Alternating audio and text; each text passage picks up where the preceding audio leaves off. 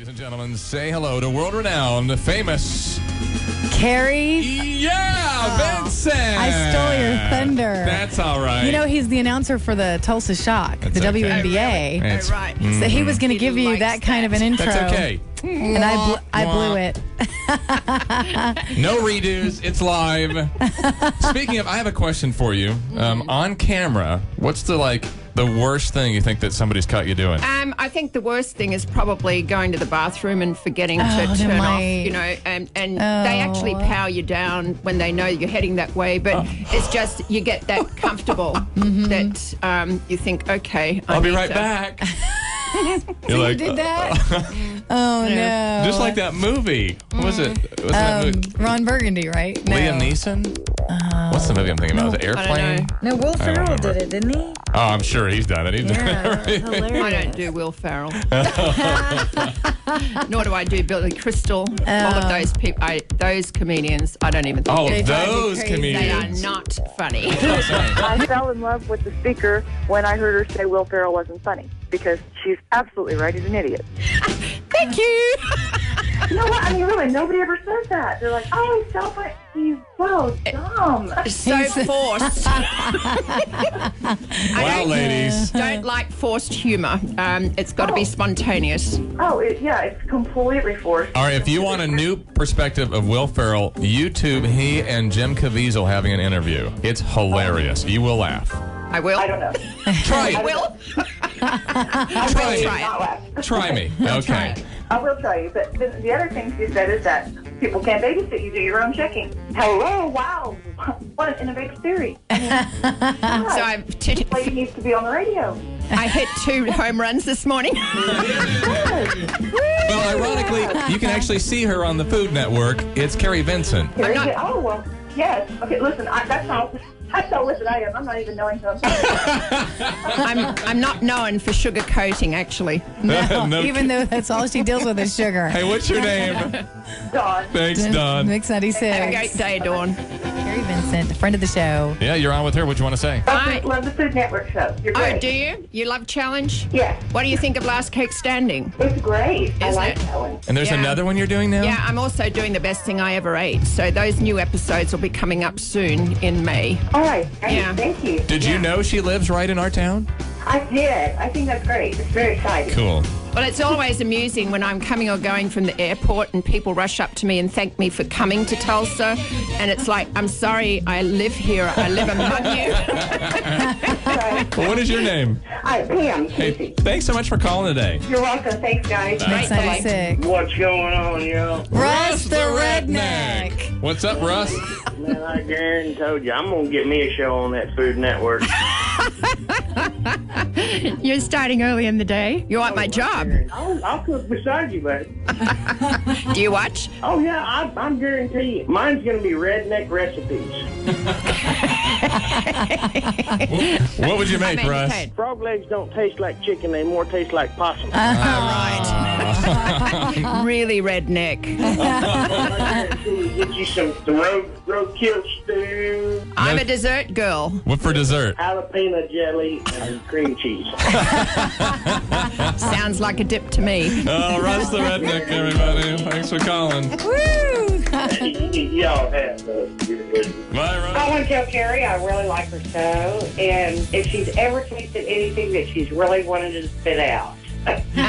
Yeah, as a matter of fact, on my surprise birthday, the competition they had for Challenge, the cake wreck happened with Stevie. She baked her cakes in turkey bakers. I have never seen anything so disgusting in my life. And because it was my surprise birthday, I decided that I would go ahead and eat the tiniest little bit. It was about as big as my fingernail. Patrick Costin, who is my judge colleague, he refused to eat it because it looked like a pig pen in a kitchen. And my husband was polite. And I actually did write her a thank you letter for actually making the cake, but I never want to have to do that again. It was revolting. And her birthday out of all the I times. know.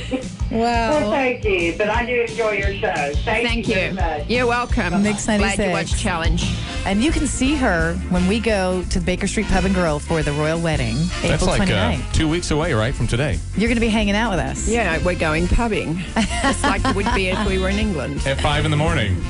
Very early in the morning. 5 Really to early 10. morning for a Find drink. out how to come to the royal wedding party with us. Just go to mix96tulsa.com. But Kerry has met the Queen. Yeah, tell us the did. story. Actually, when I was a little girl at school, the Queen used to go on tours when she was first crowned a lot and visit schools, and so she came to my school. And I'm not going to say that I met her, but I certainly was there, and I was able to curtsy and do my little thing. Oh. And I think it's kind of had a lifetime effect. I'm a royalist, dyed in the wool. There's no two ways about it. And so I love things royal. I go to England lots, and I do go to Buckingham Palace, and there's a lot of people who say get rid of the royals. But what would happen if American tourists went to London and the royals weren't there? They wouldn't have anything to do. Thank you.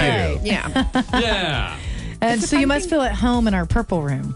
I do. It's Very royal. very royal and very regal. And I think it's getting us in the feeling of sense of what we're going to do on the 29th when we go pubbing together and watch what's going to happen on the day and watch the proceedings. It's a as red they carpet unfold. event. You got to come out and join us there.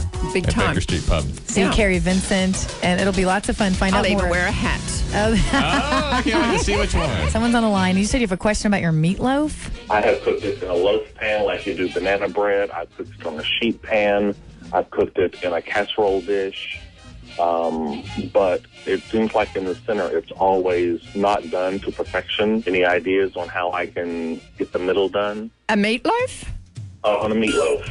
Good God. I think that you probably, what temperature are you cooking it at? Probably 375, 420. Too high.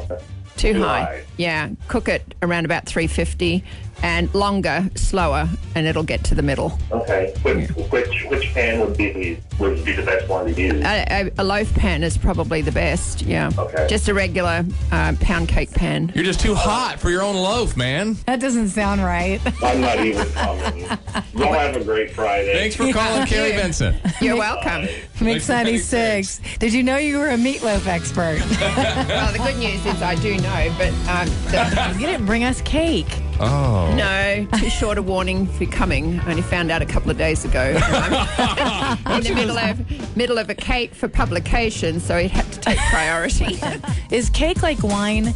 You can have like a certain cake with your meal, like you have a certain wine with a meal. Oh, that's a good question. Yeah, actually, light Madeira wines, sherries, and so forth are standard fare to eat with cake. But it's Okay. actually high tea is one of the best things to do with cake, and have a really good, well-flavored tea. No tea bags, no dust in the bags. You need tea leaves and steam them properly and infuse them, and then you eat your cake. And I tell you what, you really enjoy it. She even does afternoon. tea. I do tea. This is ridiculous. I did high tea for the best thing I ever ate at the Adolphus Hotel in Dallas, which was really lovely. Finger food, they called Having it. fun talking about food. Although not cake and sugar like she'd like. The Yeah. ice cream that's coming in here at the Yeah, moment. Bluebell just brought us a whole bunch of delicious, tasty. What flavor is that? That is homemade in the shade. Looking good. And you had a question for Kerry? Well, I wanted to ask her if she knows of any toaster oven recipes that I could give my grandmother because her oven broke and she's old and she refuses to go buy a new one because she has a toaster oven. Toaster oven recipes. Well, toaster oven recipes I'm not really high on because they don't really cook as well as what a regular oven does. And if she's trying to bake a cake, it's probably going to be really bad. Yeah, she's made a few and they haven't turned out very well. She tried to make bread and it hasn't turned out either. Absolutely fatal. No way that she Bread can. in a toaster oven. The only thing a toaster oven is good for is toast. And it doesn't take a food expert to figure that out, right? No recipes for you. There's not enough height, and the oven's not sealed. So Oh, your okay. big problem is that when there are all sorts of promises, but basically, if you want to bake, get an oven. What's your name? So you need to talk her into getting an oven. I think you need to, even if it's a little one, but it's obviously a sealed, proper oven. I think that would be best for her. So we're Kerry. Thanks for being with us today. Yeah, from Tulsa. It's Lives so here. much fun. She lives among us. I do. as she said. So Make sure you check out Last Cake Standing. I'm going to her actually show. watch it Sunday night. Good. And it's on at what time? 7 o'clock. 7 o'clock. Yeah. Food Network. Or Check it come out. see her in person April 29th at the Baker Street Pub and Grill with us for the royal wedding. Find out more about it at mix96tulsa.com. Carrie's our ace in the hole. Okay, so be there. I think it's going to be fun. I'm going to wear a hat, so I want everybody to come and wear a hat. Be You royal love her on hats, the day. right? It's fabulous. Everybody in England wants to put something on their head. Australians love putting things on their head. So come and enjoy the day and be a part of it. I think it's you. going to be a fun thing. We'll see you very soon. 2 weeks from today is the royal wedding, and we'll be there with you in Tulsa's new Mix 96. Bye, Carrie. Thank you.